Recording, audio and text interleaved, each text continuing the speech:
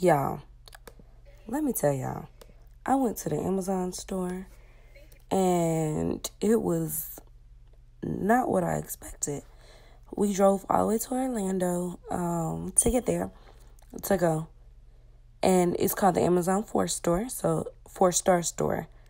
And it's really just a bunch of things.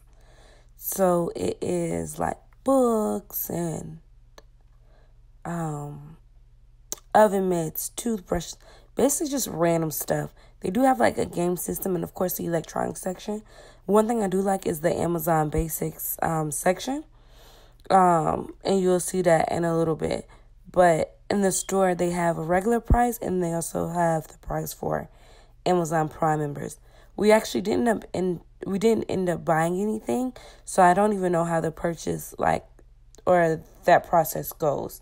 Um After we did that, we just ended up going out for pizza because I felt like it was almost a day wasted because I thought the store was going to be so much more. Another thing that I've noticed is that the store's layout is different depending on when you go.